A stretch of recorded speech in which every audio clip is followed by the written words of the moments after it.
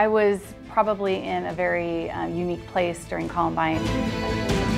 Lisa Strohman was studying with the FBI's profiling unit, beginning to learn about what makes a school shooter tick. We were able to understand the motivations and why these people, or why these kids do what they do. Today, she's a clinical psychologist working with schools on the best ways to prepare kids for the worst. Part of that is drills. They shouldn't get to the point where they're scaring kids, where they have anxiety, depression. Many Valley school districts use lockdown drills, not active shooter drills. Strohman says parents should make sure the drills are appropriate for their kids. If something happens on our campus and it's scary, we're going to lock down, and here's what the lockdown means. You're protected, you're in a classroom, and you have your teacher.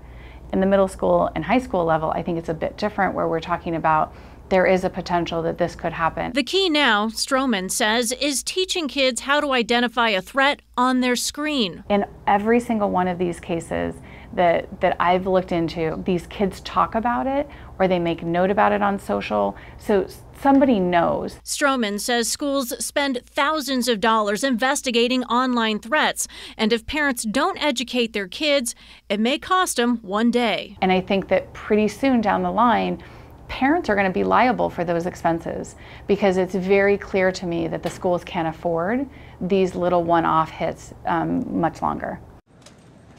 Well, so far, 2 school districts got back to me to say they do the active shooter drills, but not when kids are at school.